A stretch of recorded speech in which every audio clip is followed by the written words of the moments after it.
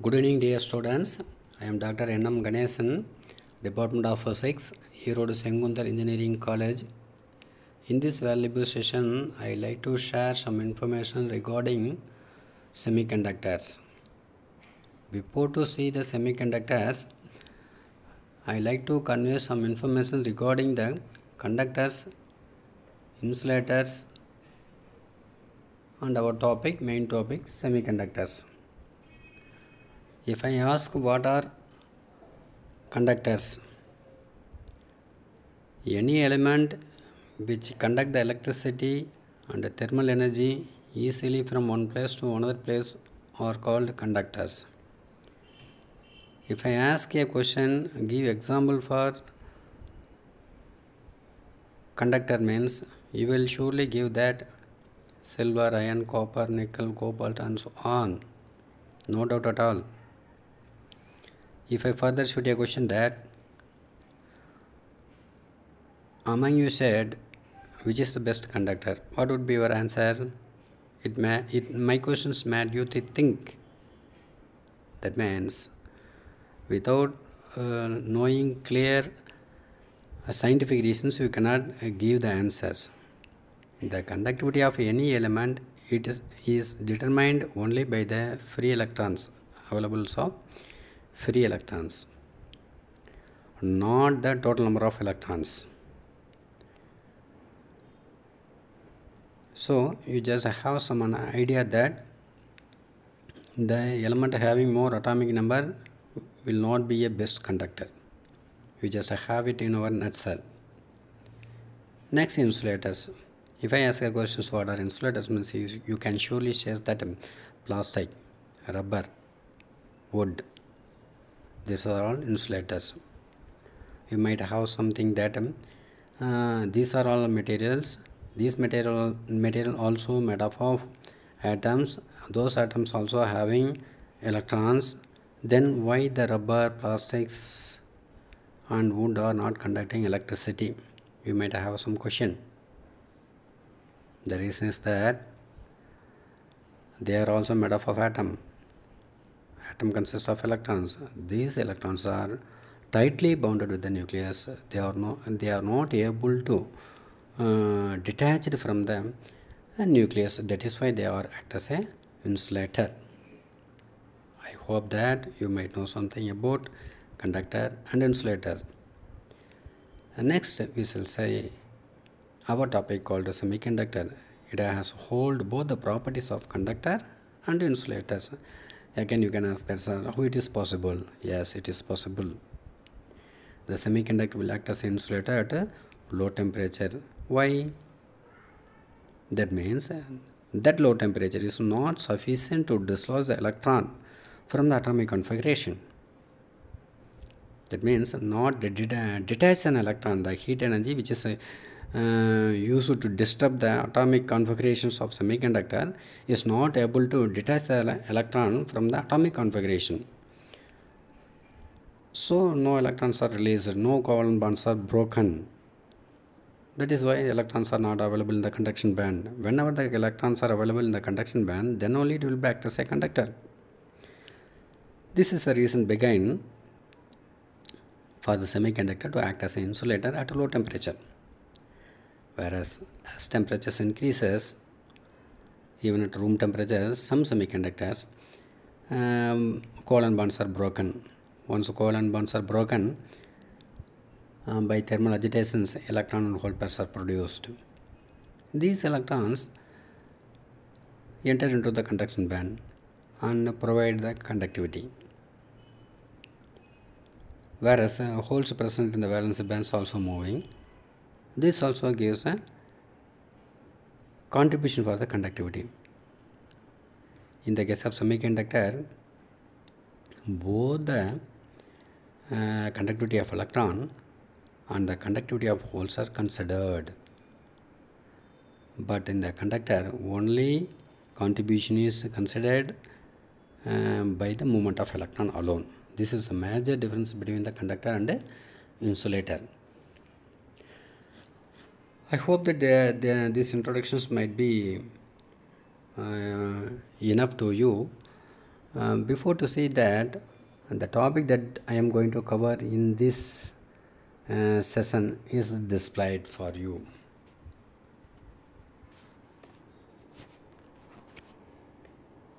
See,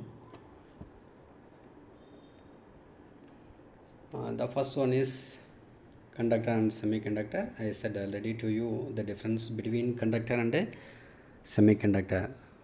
For your nutshell, in semiconductor, the conductivity is due to the contributions of electron as well as holes. But in conductor,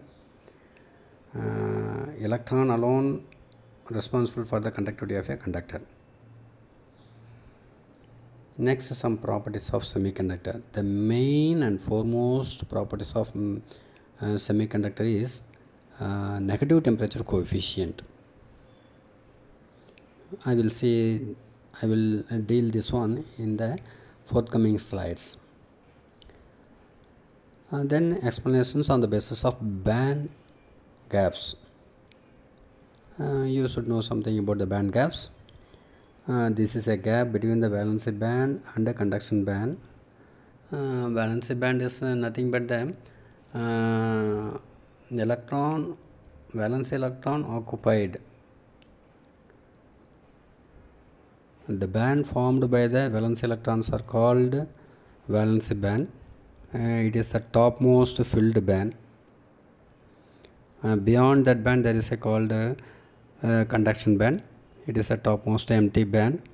Unless electrons are jumped from valency band to conduction band, there is no conductivity is possible in the case of conductor.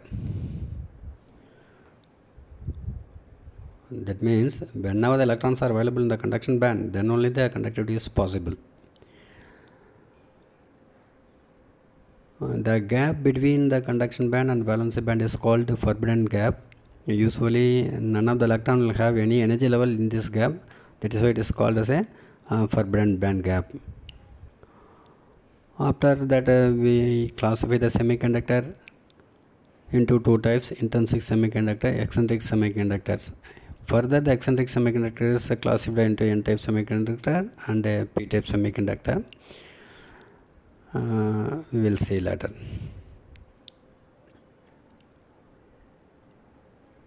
Under one topic is preparations of different types of semiconductor, also variations of once the semiconductor is prepared, how the Fermi level is varying in the semiconductor, how to explain it to you. Before to say that one, you just remind the word about the Fermi levels. What is a Fermi level? It is a level, topmost energy level filled by the electron at 0 degree Kelvin is called the Fermi levels. Or it is a level which distinguishes the filled electron state and unfilled electron states. Once we prepared a semiconductor, we should identify whether the given material is conductor or insulator or semiconductor. If it is semiconductor, what type of semiconductor, whether a n-type semiconductor or p-type semiconductor. We have to analyze all these within this session. See, this is some atomic configurations of an ion.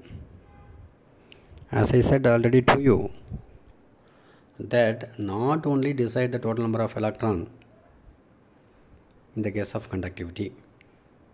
As I said, the number of electron present in the outermost orbit may decide the conductivity of a conductor. In this diagram, you could understand that how to fill the orbits by the electrons. Here 2n squared formula is used. 2 is a constant, n is the number of orbit. If for first orbit, if n is 1, then we can enter 2 into 1 squared, that is 2. In the first orbit, only 2 electrons are filled. Second orbit may be called as 2 into 2 squared, 2 squared means 4. 4 into 2 means 8.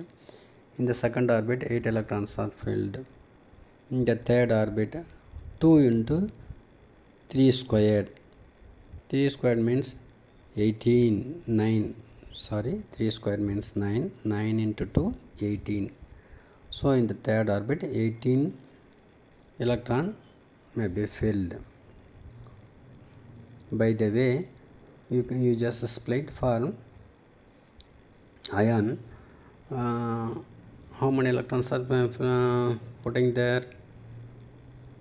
For copper, zinc and iron, D block elements 29, 30 and 26. You just check it.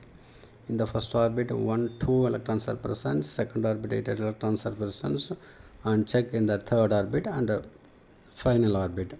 In this orbit, in the final orbit, only 2 electrons are present. These electrons are called valence electrons.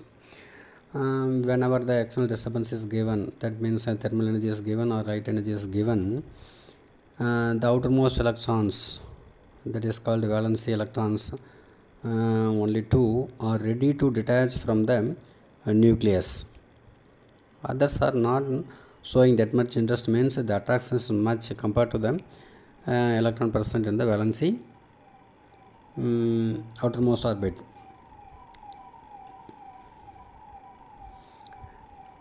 Are you clear, ma? Okay. Shall I pass to next slide?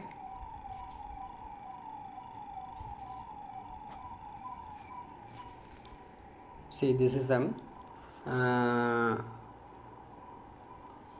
atomic configurations for silicon. It is one of the elemental semiconductors. Suppose if you are asked to give example for elemental semiconductor, means you can boldly say that silicon and germanium are the 2 elemental semiconductors. You just see the atomic configurations of silicon. The electron occupancy is using the same formula 2n square. In the last orbit, it has 1, 2, 3, 4 electrons. These are the valency, 4 valency. Similarly, if you consider the another silicon atoms, it also have 4 valency electrons. The adjacent silicon atoms are joined together by a covalent bond. The bond is formed by sharing the adjacent electrons. So 4 covalent bond formed, and the 4 covalents are formed by sharing the adjacent electrons of silicon. These are some basic information of the elemental semiconductors. One more thing, the band gap value for the silicon is 1.1 electron volt. Its meaning is that if you want to eject an electron, that is the 4 electrons from the valency from the outermost orbit, or valence electron can be dislodged with the help of giving minimum 1.1 electron volt. If you give that much energy, then only electron will be released from this atomic configuration and reaches the conduction band. The minimum energy needed to move electron from valence band to conduction band is the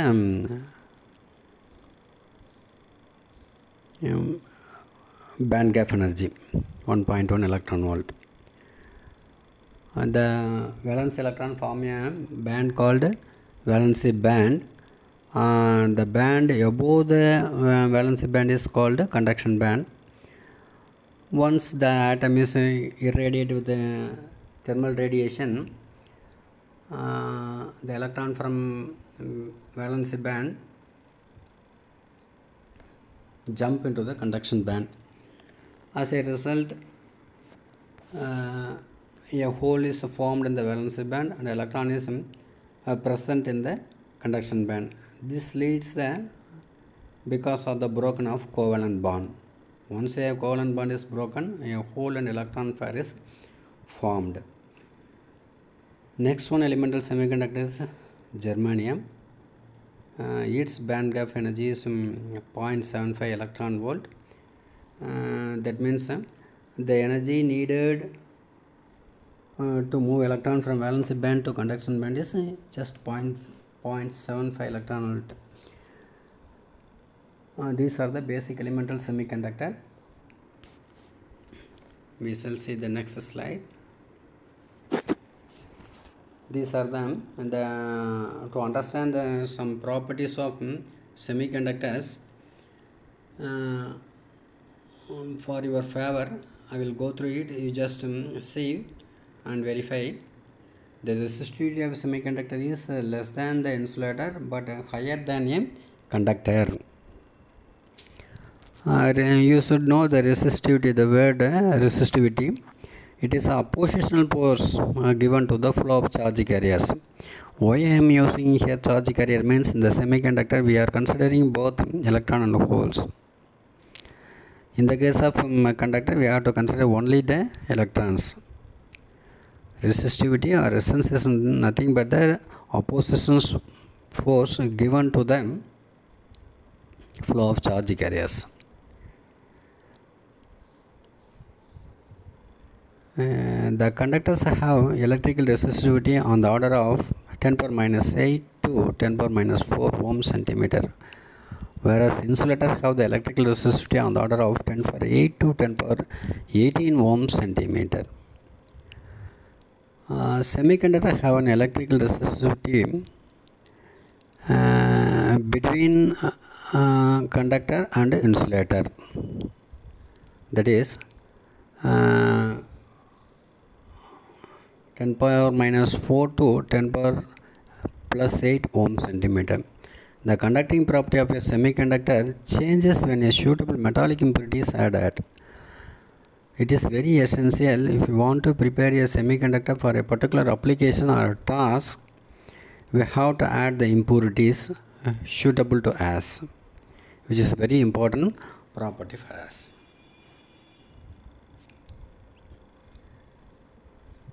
I may use a word that negative temperature coefficient. Negative temperature coefficient means in the case of semiconductor, as temperatures increases, the resistivity decreases.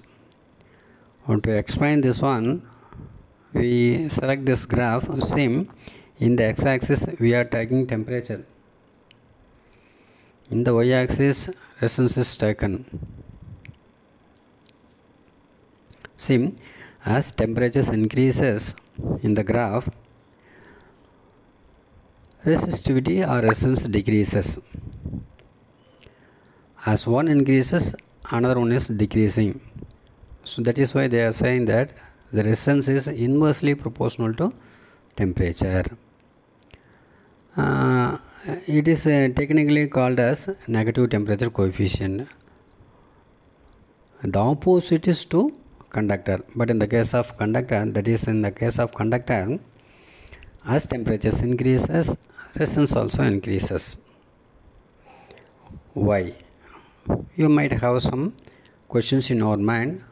You may have, if you have any chance to ask me, I will give the answer like that. For in the case of conductor, as temperatures increases, resistance increases, because in the case of conductor, the lattice vibration is directly proportional to temperature. As temperatures increases, the lattice vibrations also increases. The lattice vibration is similar to the wave formed in seas. Once wave is more, a swimmer cannot easily swim and reach the seashore. If there is no waves in sea, a swimmer can easily swim and reach the seashore. This is true in the case of conductor. In the case of conductor, as temperatures increases, lattice planes start to vibrate ups and down. As a result, electron cannot move from one place to another place or one end to another end easily. That is why resistance is more in the case of conductor. But in the case of semiconductor, As temperatures increases, number of covalent bond broken increases. As covalent bond broken increases, number of charge carriers also increases. If one bond is broken, one electron and hole pair is formed, and the electron reaches to the conduction band, whereas a holes present in the valency band.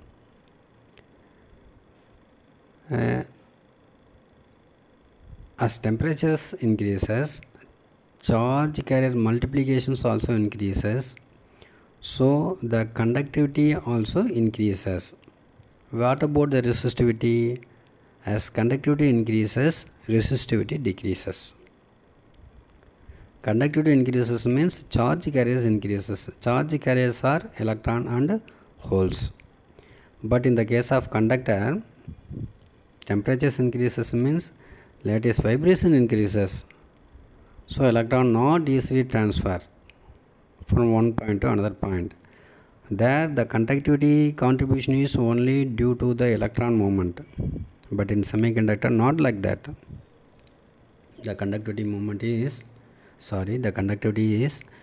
due to the contributions of movement of electron in the conduction band as well as movement of holes in the valency band. That is why in the case of semiconductor alone, as temperatures increases, resistivity decreases, conductivity increases. This could be explained using the simple diagram.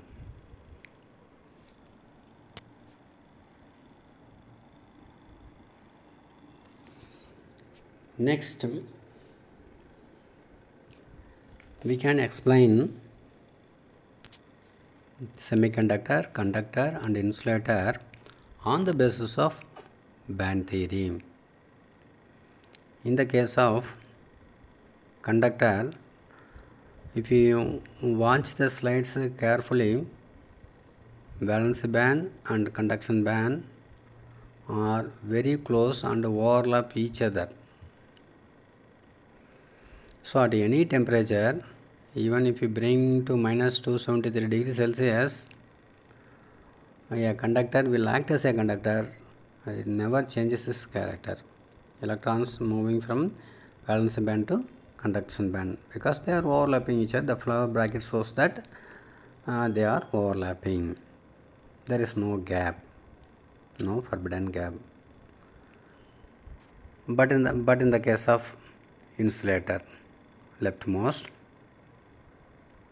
see, conduction band, there is a huge band gap between the conduction band and valency band. Here the band gap value is very, very large compared to conductor and semiconductor. So it is not possible to move electron from valency band to conduction band. That is why a rubber, plastic, wood always act as a insulator.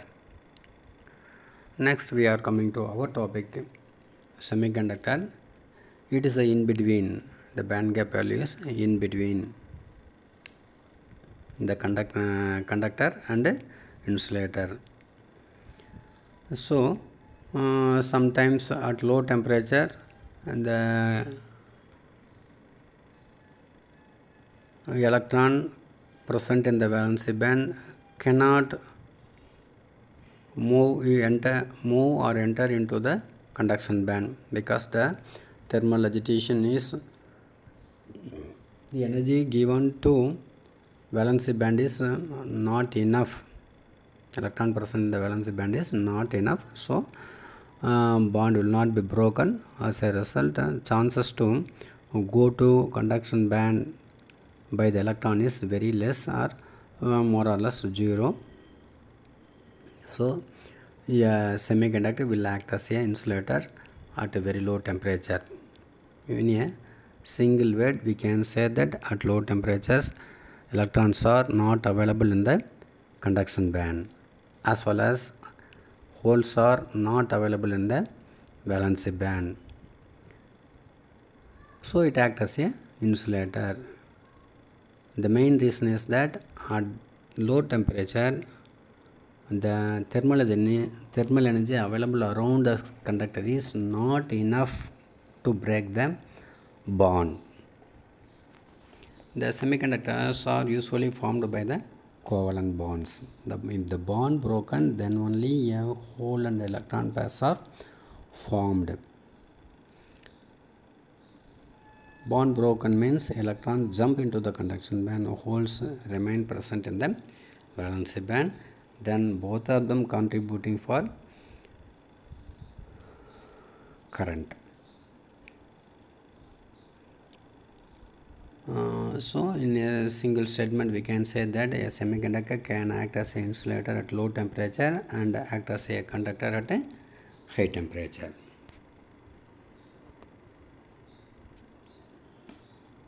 Next, as we know something about the semiconductors, we have to split the semiconductors on the basis of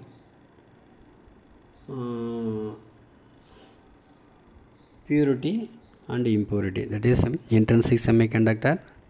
It is a pure form of semiconductor. Eccentric semiconductor.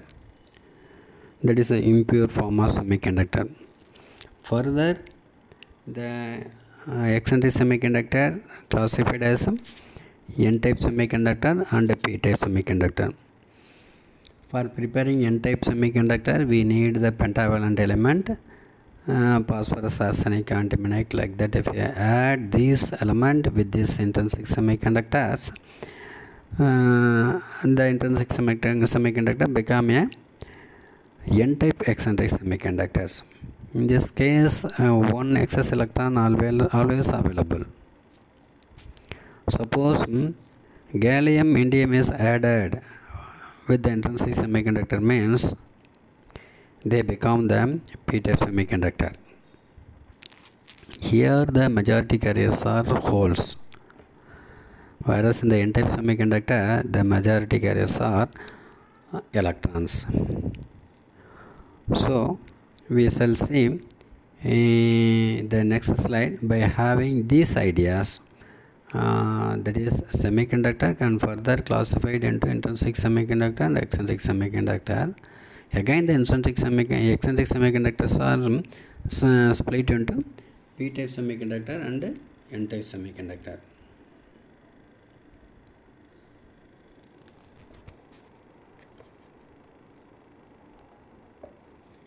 See, in the case of intrinsic semiconductor, semiconductors that are chemically pure, in other words free from impurities, are termed as intrinsic semiconductor.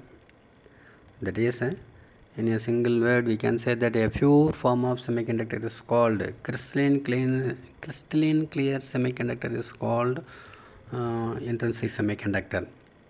The number of holes and electrons therefore determined by the properties of the material itself instead of impurities.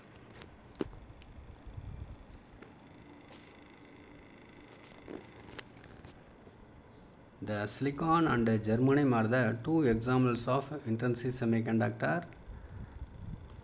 I already said that their band gap value also.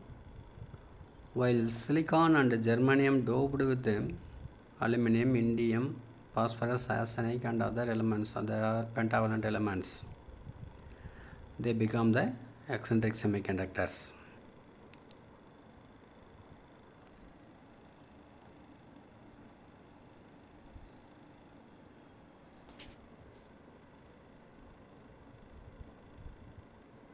See, in the case of intrinsic semiconductors, the bond formation is covalent bond. If you carefully watching them, atomic configuration, 4 electrons are present in the outermost orbit. They are called valence electrons.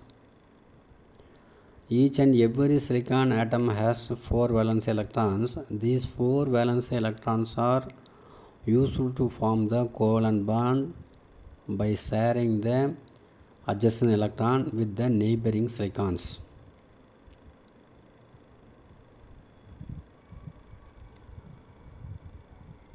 Suppose if this structure is exposed with the UV radiation, the UV has much energy, immediately all the covalent bonds will be broken. As a result, electrons are entered into the conduction band and whole electron pairs are formed. As a result, their conductivity start to increases. In the case of intrinsic semiconductor alone, number of electrons present in the conduction band as well as the number of holes present in the valency band will be equal.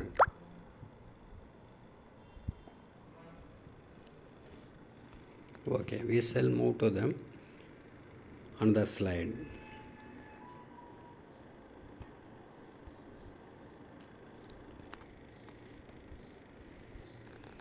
See, in the case of phosphorus, if you add the phosphorus, arsenic, antimony to get a pentavalent impurities. See, it has 1, 2, 3, 4, 5 electron present in the valency outermost orbit called valence electron.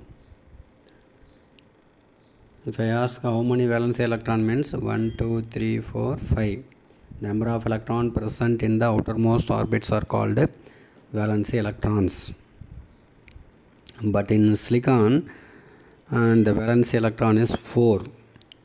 Those 4 electrons is sufficient to form them covalent bonds with the neighboring atoms. It may be the silicon. As we are adding phosphorus, the phosphorus contribute 4 electron, silicon contribute 4 electron. As a result, a covalent bond is formed, whereas the phosphorus donate one more excess electron. That is why this type of semiconductor is called eccentric semiconductor.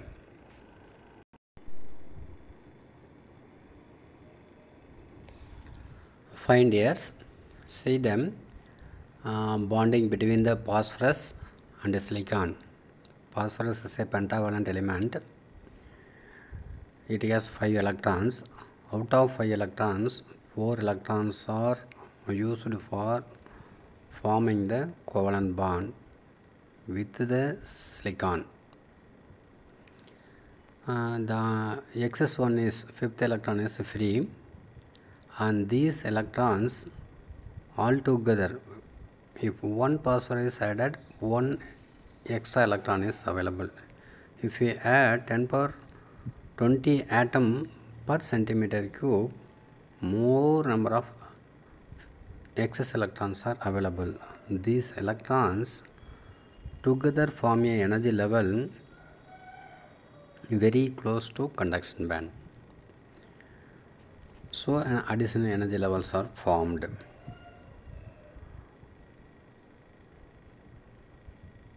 Further, when these types of energy levels are formed means, even at normal temperature, electron can getting energy from external source and goes to the conduction band immediately. No need to wait or accept electron from valency band to conduction band. Once the phosphorus atom donor energy levels are formed, the phosphorus atom ionized, as a result electron released and it goes to conduction band, and holes will be developed in the donor level itself. To transfer or to make ionization, the pentavalent element is less. So the electron from ionized atoms donate the electron to the conduction band, lead the conductivity in the conduction band as well as holes in the donor energy levels.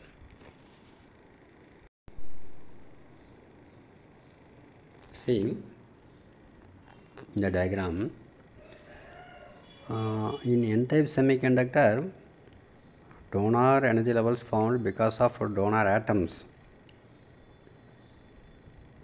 and acceptor energy levels formed in the case of p-type semiconductor.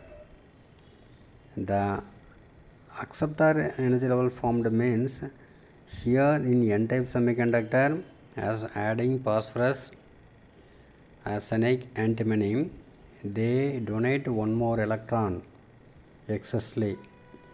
These electrons together form a energy level very close to conduction band and ready to go to conduction band. But in the case of p-type semiconductor, gallium indium is added. Their valence electron is only 3. They form the covalent bond. Exact or complete covalent bond only 3. In the fourth covalent bond, silicon or germanium contribute electron for forming the conduction band, but the gallium or indium will not contribute any electron because it has only 3 electrons in the outermost orbit. So it has an incomplete covalent bond. It has always a thirst to attract the electrons. So with that tendency, it is formed energy levels very close to the valency band. So it is ready to accept the electrons from the valency band at any cost.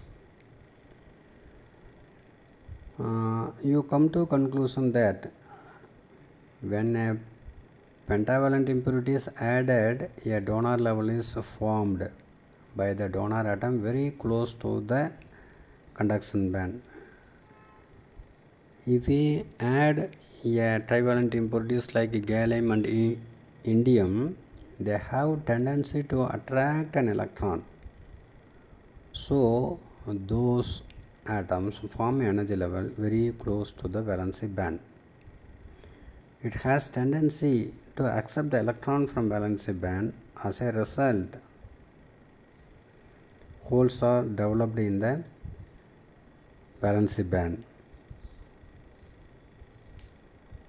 and start to conductivity. That is why they are called p-type semiconductor. The majority carriers are only holes, minority carriers are electron. It is opposite to the n-type semiconductor. In the case of n-type semiconductor, as electrons are available or donated by the donor atoms, the donated electrons are entered into the conduction band. More number of electrons are available in the conduction band, less number of holes are available in the valency band. So in n-type semiconductor, electrons are majority carrier and holes are minority carrier.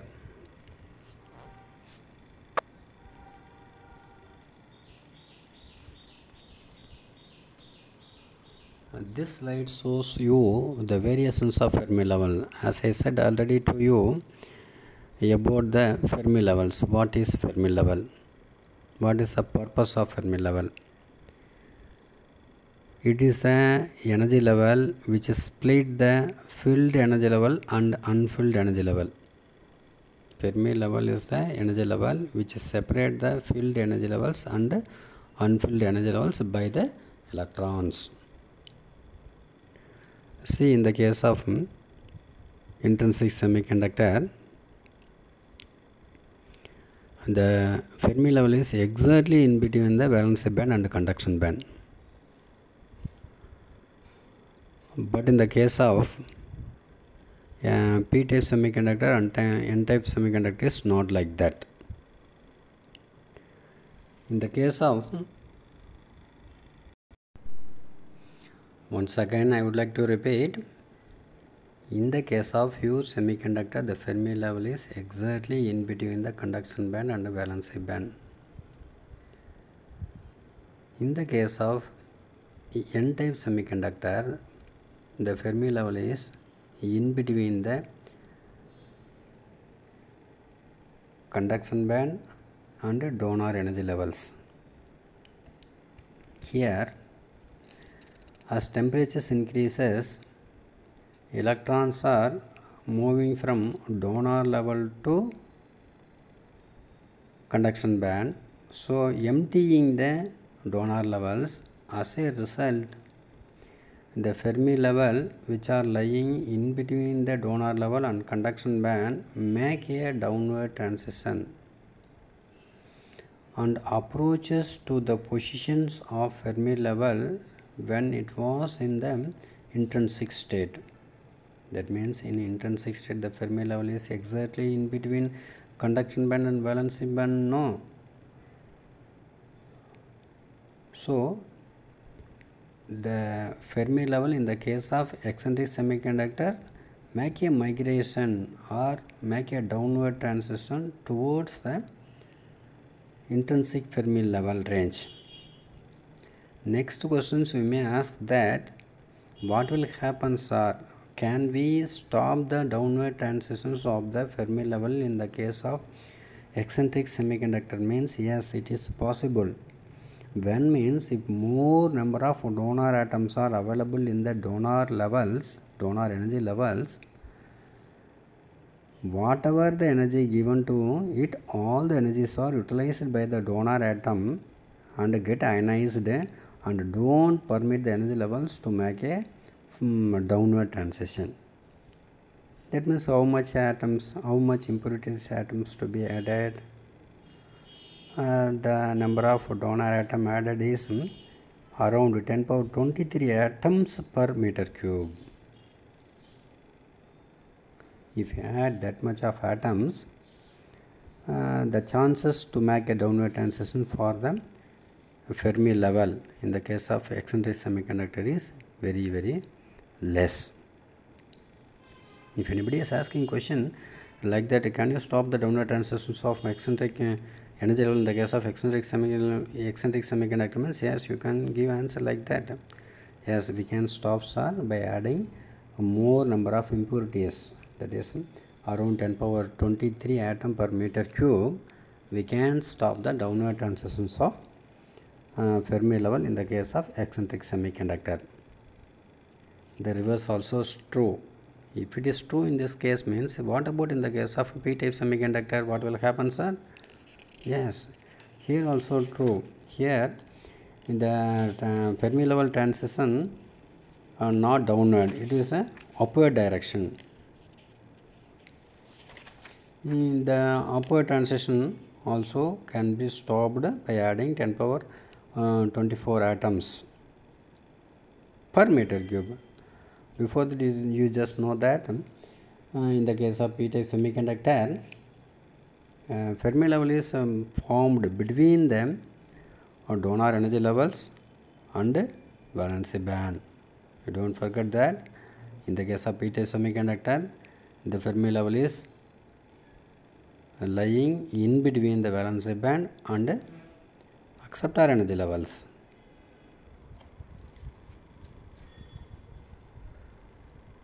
In the case of p-type semiconductor, they may have a migration to the intrinsic Fermi level that could be also stopped. Yeah, dear students, we are coming to the end of this sessions. So far we studied something about conductor, semiconductor, insulator, mostly about semiconductor and preparations of semiconductor, type N-type semiconductor, P-type semiconductor, and the variations of Fermi level. Up to this we came. After that we have to identify the conductor belongs to semiconductor or conductor. If semiconductor means N-type semiconductor or P-type semiconductor, we have to find it. For this we are using the Hall effect arrangement setups, and the arrangement setup is experimental setup is shown to you using this slide. Instead of considering a conductor in the regular shape like a rod shape, we just imagine that a rectangular shape conductor, and the magnetic field, electric field,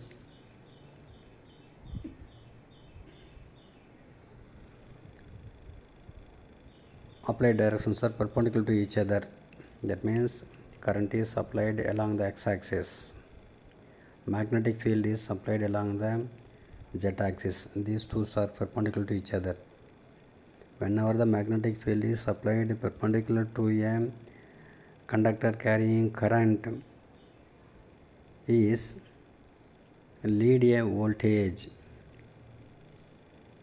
That means whenever a magnetic field is applied perpendicular to a conductor carrying current, a voltage is developed in a direction perpendicular to both current and magnetic field. In the diagram, perpendicular to x-axis and z-axis. So along the y-axis, a voltage is developed.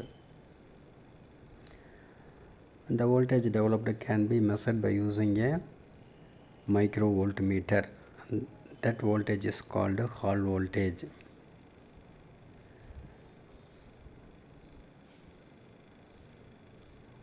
By using this Hall effect principle, we can calculate the Hall voltage and Hall coefficient and the mobility of a conductor. If you use N-type semiconductor, the Hall coefficient will come in negative. If you use P-type semiconductor, the Hall coefficient will be positive.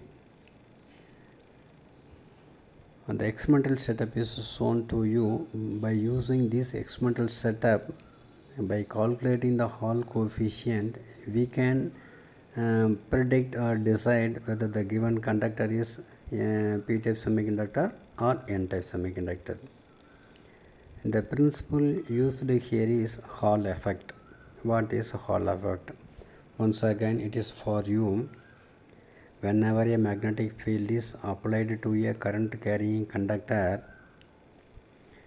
electrons makes a downward transition in the conductor.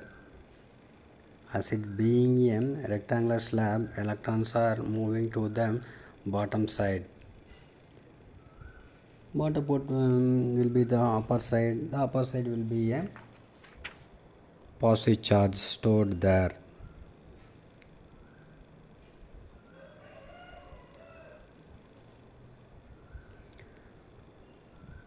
Suppose in the case of P-type semiconductor, if the magnetic field applied perpendicular to a conductor carrying current means here all the positive charge carriers are making a downward transition. So all the positive charges are present in the lower portions of the conductor. All the negative charges are present in the upper portions of a conductor. As a result, a field is developed. That field is a Hall field and the voltage developed is Hall voltage. This can be measured.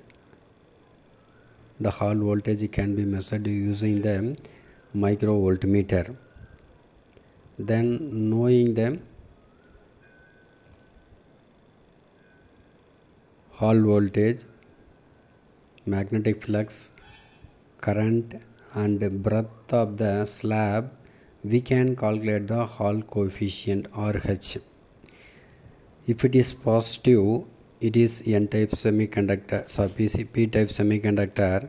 If it is negative, it is a N-type semiconductor. So to calculate the Hall coefficient, the thing only we need to calculate is a Hall voltage. Breadth can be measured by using a screw gauge or vernier caliper.